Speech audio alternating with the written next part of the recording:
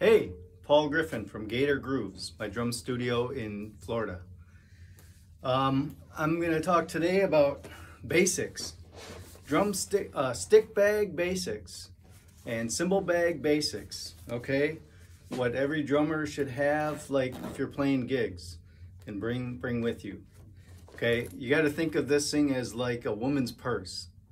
It's got to have all the stuff you need, like in case of emergency or whatever. But I don't think any of our bandmates, you know, other people who play other instruments, other musicians that we play along with, really know all the stuff that we have to be responsible for and bring to the gig and make sure we have to make our instrument perform right, or to make us perform right. So anyways, this is just a little video today talking about stick bag basics. Okay, so I'm opening up my stick bag like I'm gonna play a gig. I gotta get my hi-hat together here. I'm going to angle my camera down so you can see, maybe see what I'm doing. So you can see I normally come in when I set up my drums, and I'll set up my bass drum, snare drum, hi-hat, and then toms, cymbals, in that order, kind of. Once I get the drums set up, then I'll get the cymbals in place. Put the hi-hat on. Hi-hat clutch. Okay, so if you're using the same gear all the time, you have a hi-hat clutch that you know works with your hi-hat stand. Sometimes you can put it right on the rod and keep it there. That's cool to do, but sometimes they fall off in the car or when you're transporting your hardware, and that's a real pain when you realize you don't have a hi-hat clutch. So anyways, I'm opening up my cymbal bag. Let's see what we got in here. First of all, large cowbell. Never know when you're gonna need that. You know, the more cowbell joke, you know, you can never get away from that on the gig. So a roll of gaffer's tape. So if I want to mute up any cymbals or drums while I'm on the gig, got some tape. Oh boy, a small cowbell. I don't always carry two cowbells, but just to have it. A lot of times, if I don't have a place to put one, the small one's easier just to set on a tom or floor tom and play it that way. I've got one of these snare weight mutes that I love to be able to add to snare or any toms to dampen them a little bit, take the ring out. A drum key, gotta have at least one on a gig. And here's my cymbal sizzler, my fancy, really expensive 20-cent cymbal sizzler. It's 2 dimes on some snare string, and I simply wind it around the cymbal like that. Add some sizzle. All right, let's dig further here. Percussion instruments, sound effects, rattles. Shell rattles, shaker. A lot of the gigs I play on, I mean, instead of playing a standard beat, a lot of times, people are so appreciative, other musicians are so appreciative if you're gonna play a groove, and instead of playing the hi-hat, you play a shaker.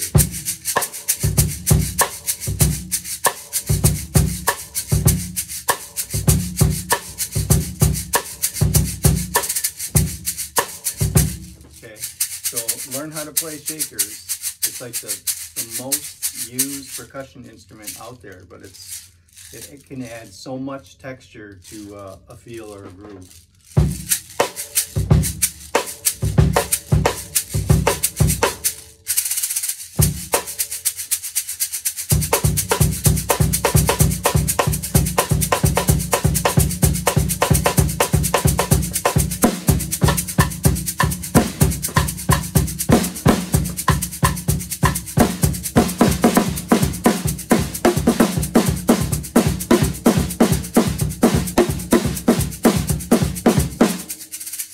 Get the idea.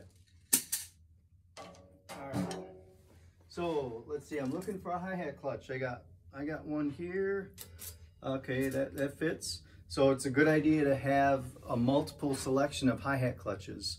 A lot of hi-hat stands have different size diameter rods, so you got to be prepared. Once in a while, if you're not using your equipment, you get to a gig, it's got a hi-hat stand with a really fat, wider rod, and you can't put your hi-hat clutch on it. So then you're out of a hi-hat actually. So that's actually happened to me before, where I ended up putting like my second hi-hat cymbal like that, and doing that just to have a hi-hat. So, or you can actually put it like this.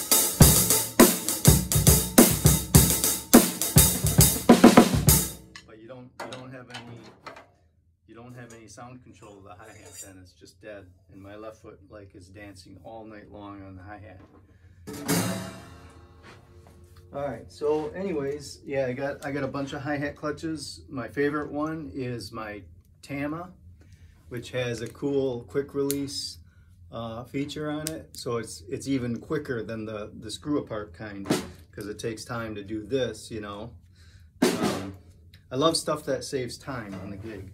So anyways, put that on there, put the pad on below,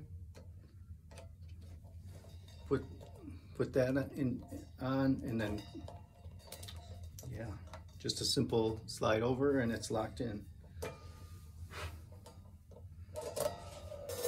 And you want good hi-hat clutches. They're worth paying a little more dollars for to get decent ones that hold tight to the rod and that don't loosen as you play, because if they loosen as you play, you're always having to retighten them on the bottom.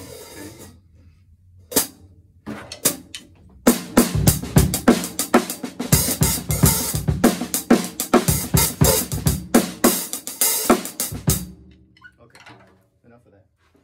All right, anyways, egg shaker. Sometimes it's easier to pick up an egg shaker and use, especially if you're playing with sticks.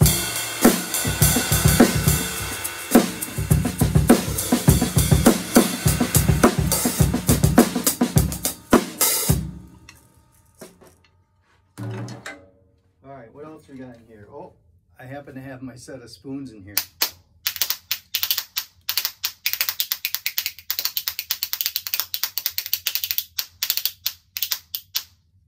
That always gets people smiling when they wonder what the heck that sound is, and they look over and you're playing spoons on your leg. All right, what else we got here? More snare weight mutes for toms. A chain if I want to add a chain to my snare, or add additional sizzle on the cymbal. Felt pads, okay? You always need these, especially if you're playing on someone else's kit or a house kit, and you get there and you have a cymbal stand. Now I use these no nuts, which are great because you don't have to use wing nuts on top of your cymbals or anything. They're tall enough that your cymbal stays there. I love these things. And they make for very quick setup and tear down because your cymbal comes right off and on quick. So a lot of times you get to the gig and you get this. And it's like, okay, what am I'm not putting my cymbal on there to wreck my cymbal. So I always carry some cymbal accessory hardware with me. Mini tambourine, I can put that on my hi-hat. Pair of sunglasses if I ever want to try to look cool. I carry these with me. Felt pads and the actual nylon sleeve that goes on the cymbal stand. So when you get to a gig where the stuff has been abused or taken and it's not there anymore, you at least have a backup. What else we got in here? A pen. All right, pens and pencils are great. If you're rehearsing, you gotta have them. I always have one in my cymbal bag, one in my stick bag. It's nice to have, even if you're not doing a paper like chart reading gig. I mean, if the band leader says, hey, do this here, write it on your drum head, you know. And believe it or not, I have some lyrics written on my drum head because I sing and occasionally you forget lyrics. So there you go. See on my tom-tom?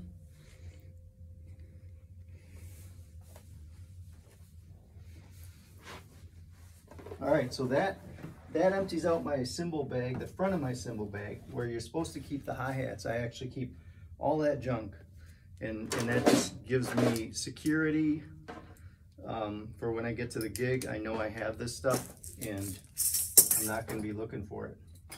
Half the time the band wonders, what are you back there digging through that stuff for? What's in there? All right, and then my cymbal bag, I always bring more than I need as far as cymbals. Yeah, you choose the cymbals you want for the gig, but I always find if I'm disappointed with something, it's nice to have a backup of a different sound. So I usually bring way too many cymbals, and I break these cymbal bags because I load them down too heavy. All right, anyways, let's open up the stick bag. What do we got in here? All right, so I'm guilty of always overloading these bags too. I do the same thing with my stick bag where I can't even close it with the zipper. So anyways, all right, open this up. I got a whole bunch of different sticks in here, and a lot of them are the same size, but a lot of them are not. So when I get to the gig, I'll try to sort through them. You can see I got some really nice mallet sticks, which I love for cymbal swells.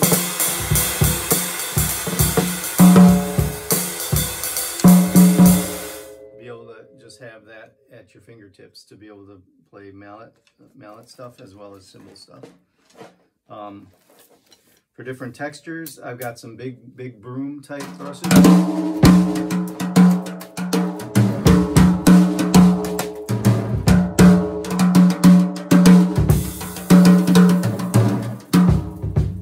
Okay. I've got the hot rods, or whatever they're called, multi rods. Yeah.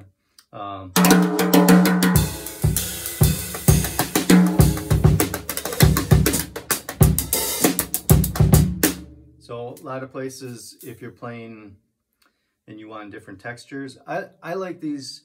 I like using sticks and brushes and multi-rods and brooms and stuff for the different sounds that they make. To me, they're not a volume control answer. Learn how to play soft. Okay, if you're playing rock and roll, like I play a variety of musics, from soft inner jazz, where I'm playing no more than like maybe 2 inches off the drums and cymbals. And yes, that's not slamming out like backbeats, and it's not playing occasionally, you know, we may be called to do something louder or something that has a backbeat to it. And there you need to learn to play controlled enough so that you can get the feel across, but you're not playing too loud.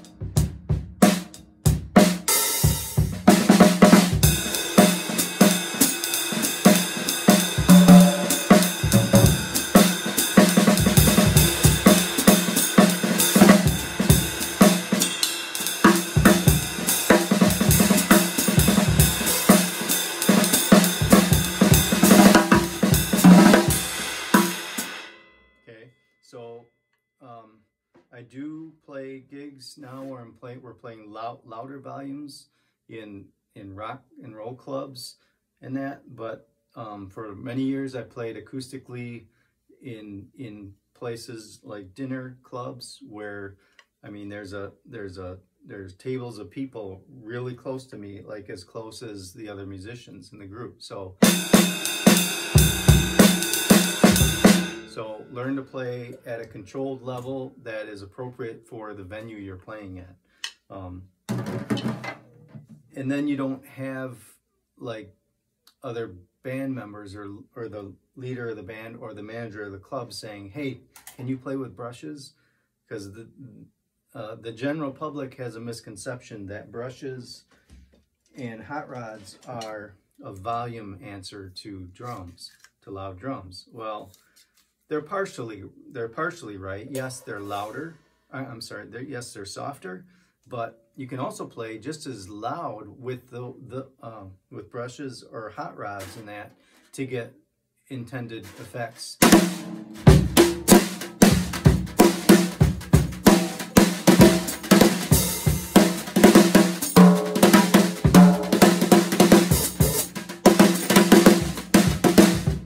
Just because you're playing with brushes doesn't mean you have to play soft.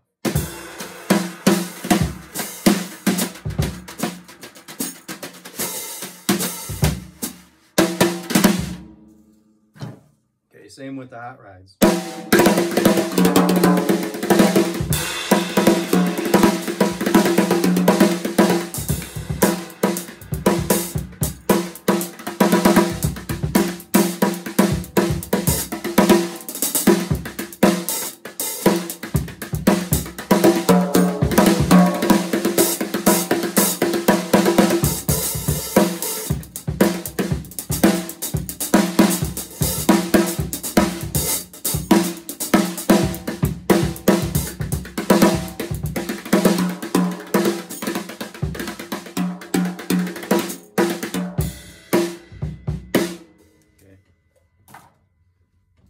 All right, what else do we have? I got a set of marimba mallets in here, which are kind of cool because you can get nice cymbal and tom-tom sounds.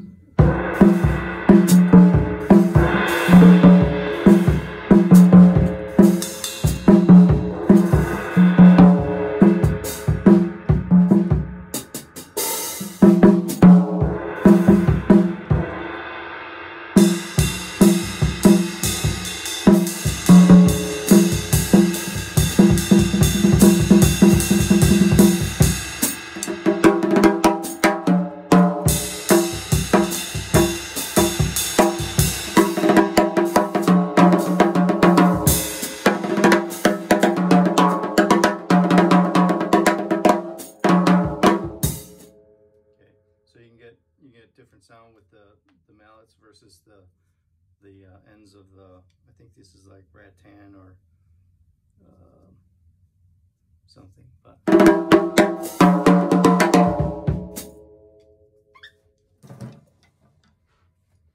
all right, I also have I've got these for really soft playing. I like these American Custom SD5s by Vic Firth.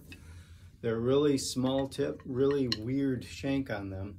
You can turn them around and actually play really beefy with the butt end of the stick because they're thick at the end. But they taper really, really gradually to a very small bead tip. And I actually have, if I have to play really, really soft, I've got a set of these that the tip's been worn down enough where they're super soft. So.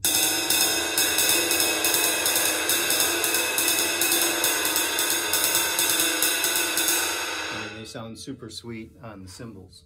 So, and then I've got my standard sticks that I use the most, the Vic Firth SD4 combos. It's kind of a, I would say it's a lightweight stick. I don't like heavy sticks because I like the agility of them, and yet they're enough where you can get, if you want to get a beefy sound, you can on the drums.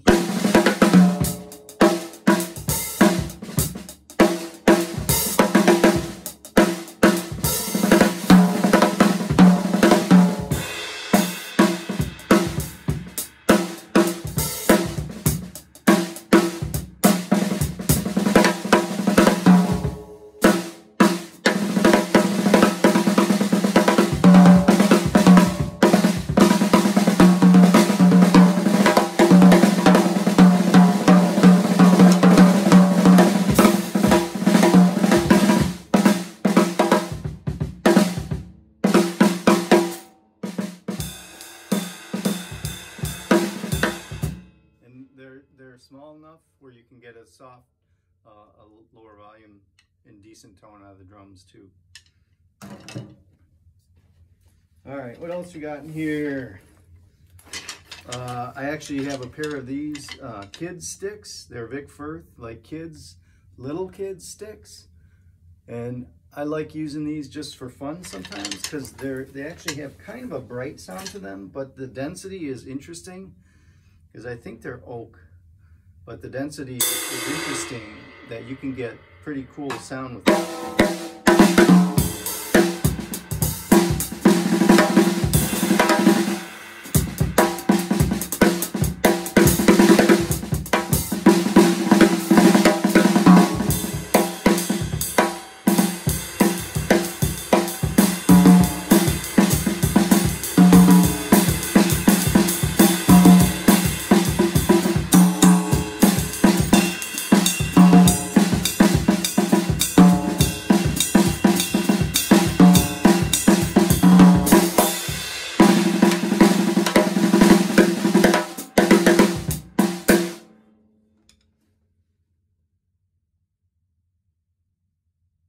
Okay, and yeah, so those are fun to use.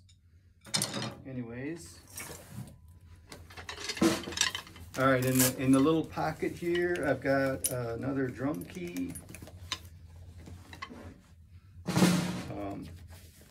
another felt pad. I've got a tuning key for actually for some of the Remo percussion drums. It's actually the same size as a drum lug, so it'll work for tuning drums. It's also handy for some of the stools that have a lock ring on them, and monsters who tighten those things down in clubs, and you can't change the seat height because of that. So this is a great wrench with a lot of leverage, a lot of turning torque leverage for you to be able to loosen and tighten those. All right, oh, we got side pocket. Side pocket is in-ear monitor monitor earbuds, and a long extension cord so that if I need to get to an amplifier, I use these a lot with different groups. Some bands don't use them. Some use like regular old school PA monitors. But it's great to have a set of in-ears that you can use. I've actually got 2 sets in here, and the extension cord. Church gigs, you gotta have them.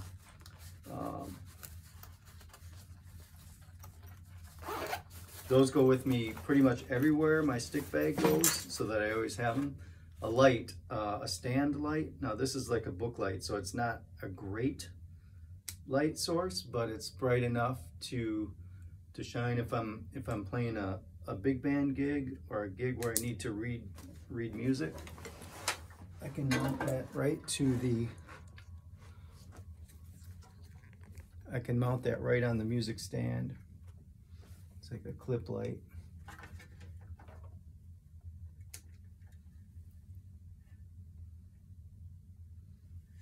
That's a must-have if you're doing any big band reading or chart reading.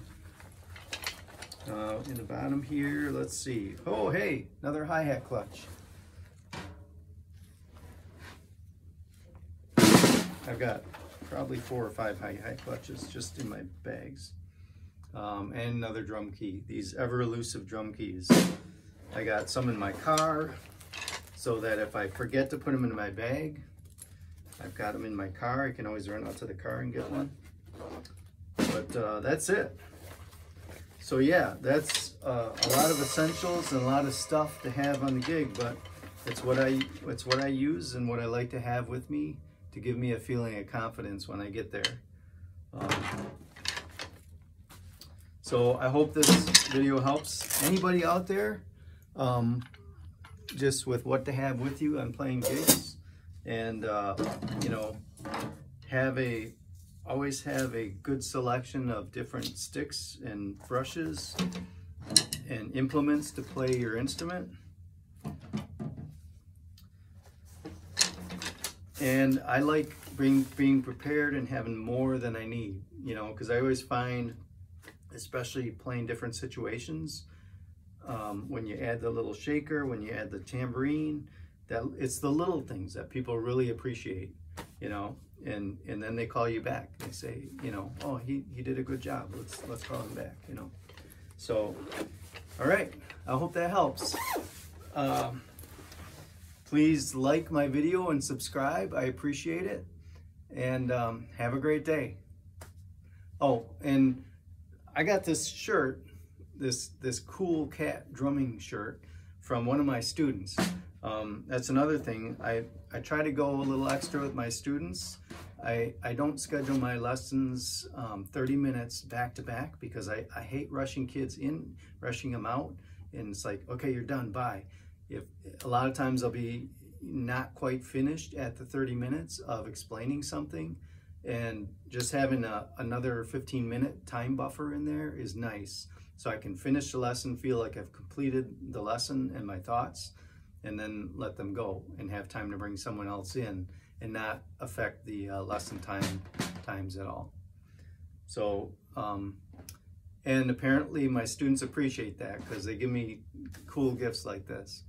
So it's from one of my favorite students who really appreciates the extra time I spend with them. All right, take care.